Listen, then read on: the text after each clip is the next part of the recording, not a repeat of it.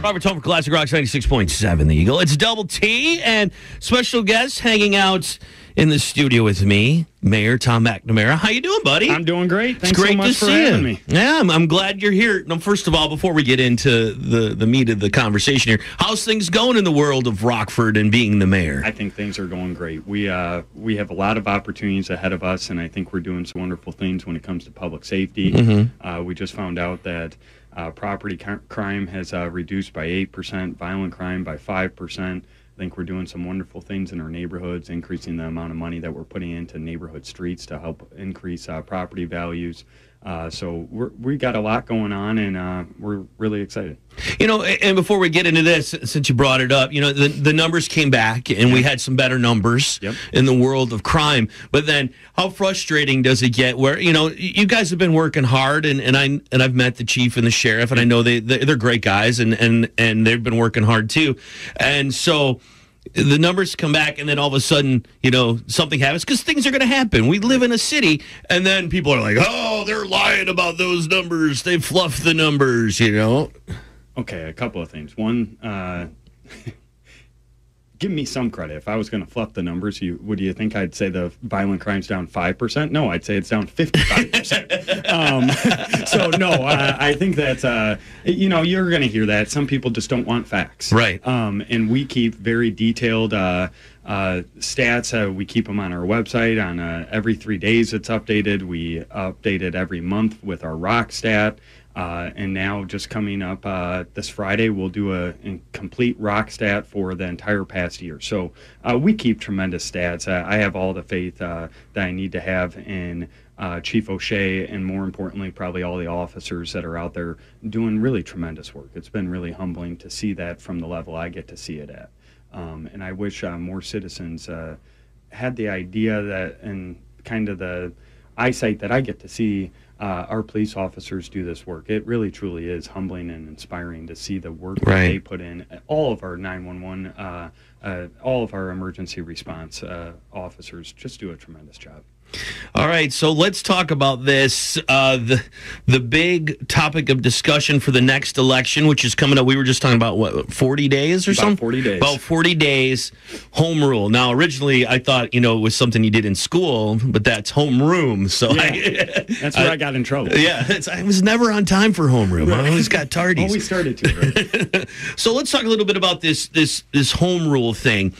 Give, for like the average citizen that might not know exactly what it is, kind of give a breakdown of what home rule really is. All right, so I'll talk about it in 2 points. Okay. One is, in 1970, the Illinois state legislature said, we need to add an amendment and a provision to our Constitution. And they did this because they understood they could not broadly legislate for every single municipality. You have some that are 35,000 in population. Right, yeah. Then you have some that are 2.7 million. You have some that are rural settings. You have some that are urban settings. So they understood that they couldn't legislate for everyone. And they couldn't do so that local municipalities didn't have the flexibility and the control to adapt to local challenges and opportunities. Okay. So at its basic core, if you are a non-home rule community, you can only do those things that our Illinois state legislature allows you to do.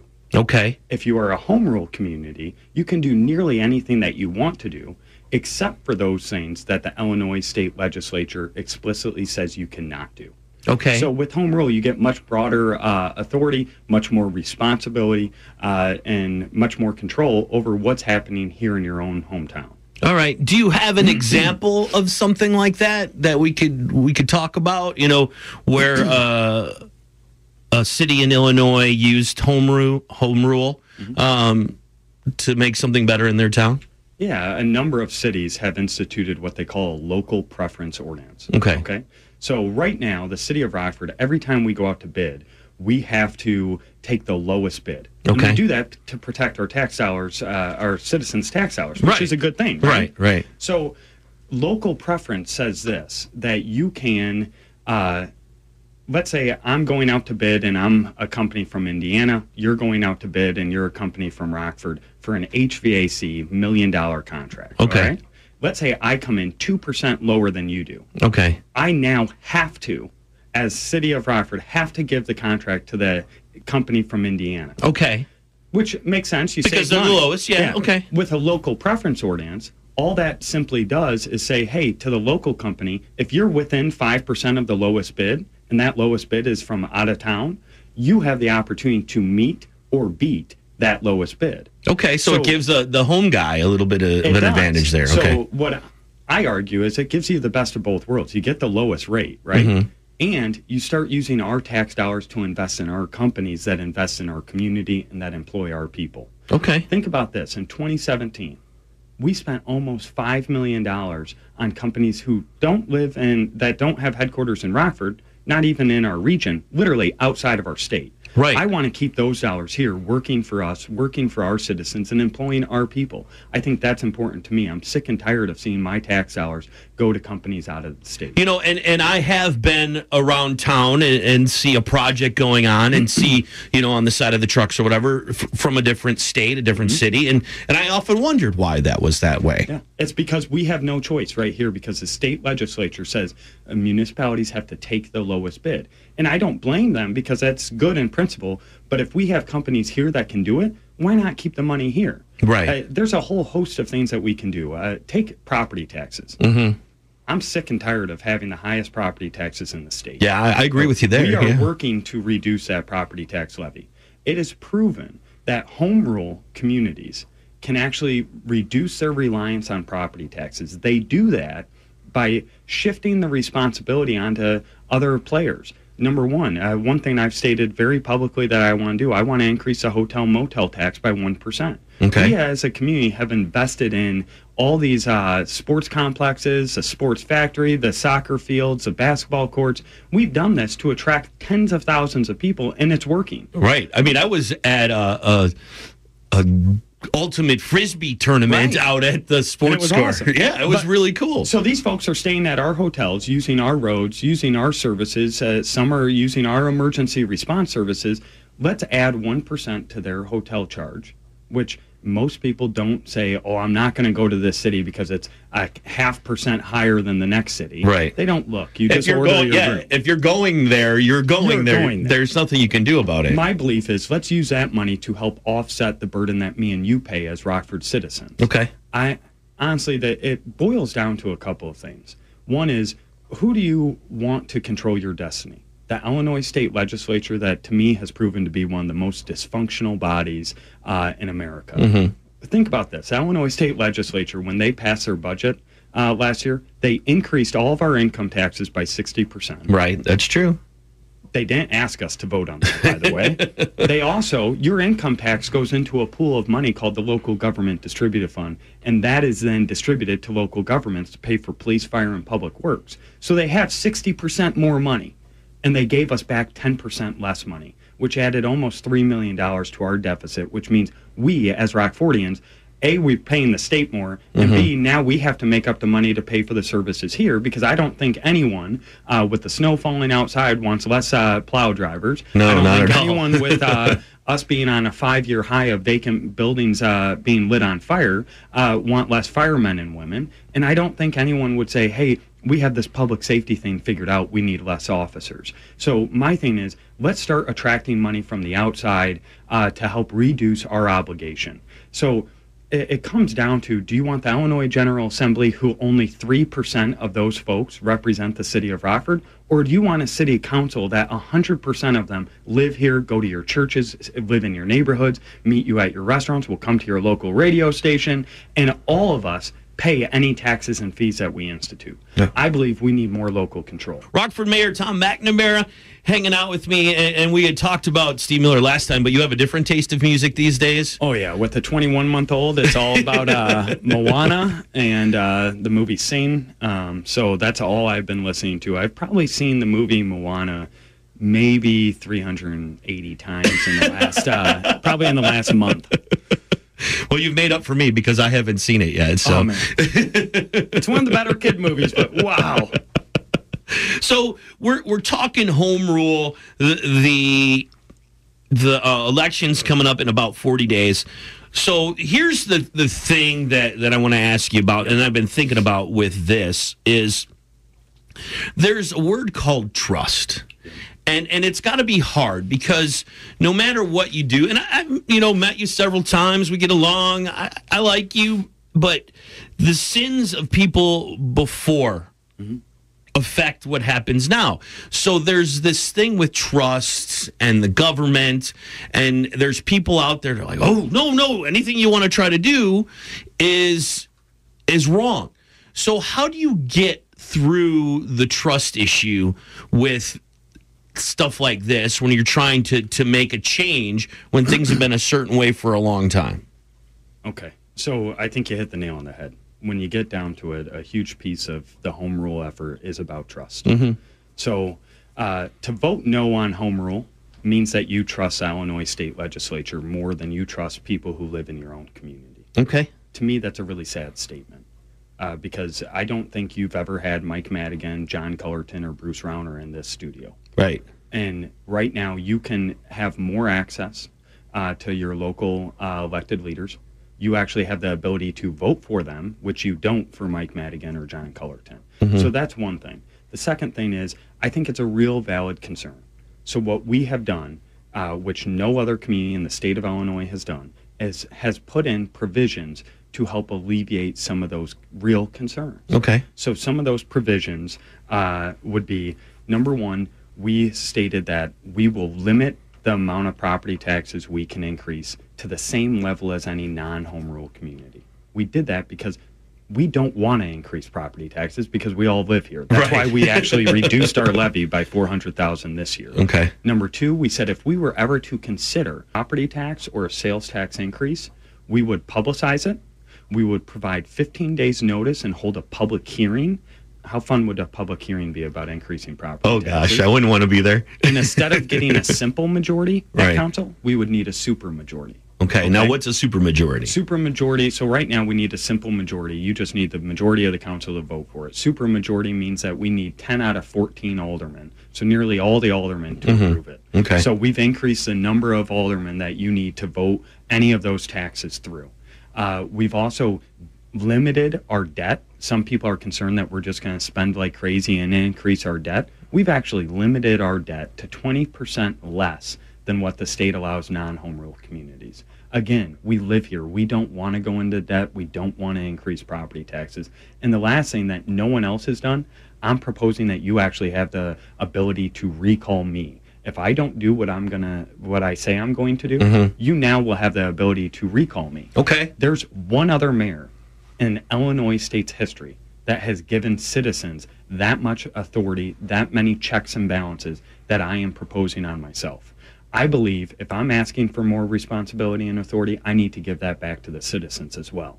And so I think the checks and balances are in place.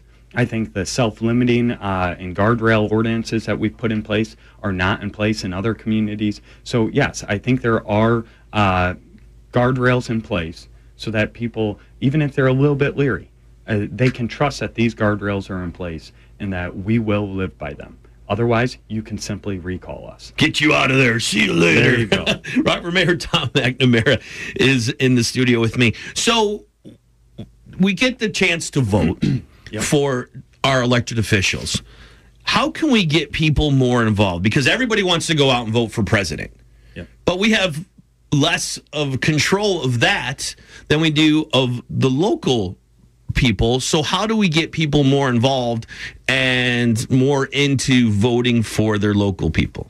Yeah, and I think it even goes beyond just voting, just getting them more engaged in what's going on a day-to-day basis. There's many will argue that what happens at the local level has a far greater impact on you than what happens at the national level. Definitely. So what we are doing, and what I did quite honestly during my mayoral race is we have 31 events from this morning to the election. So there's 40 days between now and the election. So you have an opportunity to come and listen to anything that I want to say about home rule and ask me any direct question. Okay. Which, by the way, you can't do to Madigan, Cullerton, or Rauner. But I get that opportunity. And the reason we're doing it is to make sure, number one, I want people to be informed. Number two, I want them to vote. If they're voting for it or against it, I just want them to have an informed vote and that they actually use their voice. We in this community need to go in on March 20th with some conviction that we deserve to have control over our own destiny. That's why I'm supporting the Home Rule Initiative. Why would we give power and control to a Springfield legislation that has proven dysfunctional? Why not keep it here where we can hold our elected officials accountable when we can't hold 97% of the state legislature accountable? Right. Yeah, I mean, it's all very good points. Do you have anything planned? So if it gets passed, the home rule, do you have things planned? You said, okay, well, if we get home rule, this is where we're going to start to kind of give people a game plan. Absolutely. So, number one, we will create a community land bank that'll help address the blight and foreclosed homes that's in all of our neighborhoods. Blight and foreclosed homes are reducing our property values by 6.1% to 9.2% if you're in that same neighborhood. Okay. So we're going to address the blight and foreclosed homes in all of our neighborhoods. Number two, we are going to put in place a local preference ordinance to keep our tax dollars right here, investing in our companies, employing our people. The three areas that I'm going to increase revenue is, number one, to the private corporations who own senior citizen homes. They're calling our 911 dispatch to have our firemen and women go out and lift and assist a senior who has fallen. I don't mind doing it, but our really bright state legislature said that we can charge a maximum fee of $0. Okay. So these private corporations are shifting their liability and workers' compensation costs onto us, the property tax owners. The other two that I'll do is, one, I'll increase a hotel motel tax so we can attract more revenue from outside. And the last one is I want to increase the cost for gaming machines. Okay. Right now, the state legislature says we can charge the maximum amount of $25 per gaming machine for an annual license fee. Wow. Comparable communities charge between $250 and $500. We got a few of those too around. I've seen them. Either the most or second most in the entire state, and we are charging the least amount of money that we possibly can. If we're home rule, we can charge more money. And I don't want to charge too crazy amount because we want those businesses to still be in business, right? So you got to be smart about it. But between $250 and $500 is what all of our comparable communities are going to do, and that will not run any small business out of town. Rockford Mayor Tom McNamara hanging out with me. One thing I want to talk to you about, get off the home rule for a second, is my anniversary party's coming up. 1 year here. Yeah. You were my first guest. I was. By the way. I'd like to personally invite you to my party on February 23rd at District with Sunset Strip if you're available. I know you got a lot going on in Mayorville, but I'll definitely see if I can go. 1 year anniversary, that's a big deal. I can't believe I was your first guest. That seems like just a couple months ago. I know, but and I appreciate you coming back in. So we'll just kind of go over the basics of home rule before I let you get out of here and go attack what's going on in the city today. But home rule, the vote, it was March 20th. March 20th is the election. So make sure. I mean, these are the kind of elections that people should be involved in. And if you're going to be involved, make sure you're either way. Just be educated and don't read everything on social media. Do some investigation besides, your neighbor's posts, because there's other info out there about it. Yes. Either way, I mean, there's that info there's that info that we often miss today called facts. Right. So that would be good to get out there. I guess I want to just say, I love this city. I think I have the best job in the world. I think our opportunities far outweigh our challenges. But one of the reasons I ran for mayor is to do away with the status quo.